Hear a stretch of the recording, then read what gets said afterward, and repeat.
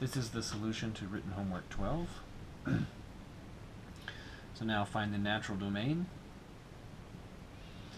Okay, for this one, there's no division, no radicals. So the natural domain is all x. Which is to say that you could plug any x in there that you want.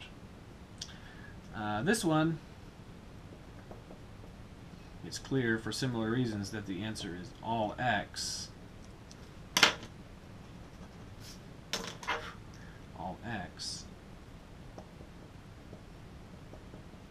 Except x is negative 1.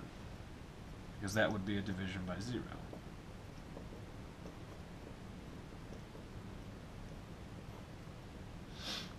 Now,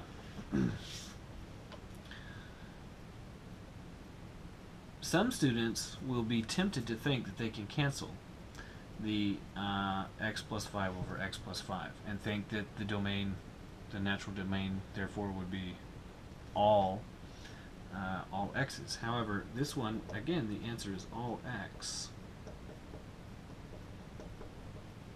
except x is negative 5. Again, because this is division by 0,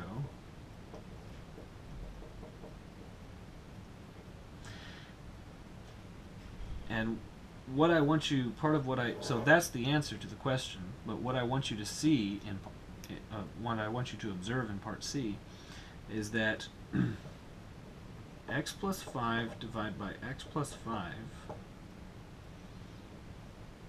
versus 1, which is what you would get if you canceled the x plus 5 over x plus 5. This has natural domain x naught negative 5, whereas this has natural domain all x.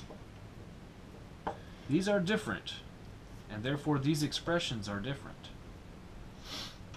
So when you perform a cancellation, you have to keep track of domain considerations. And that's the answer.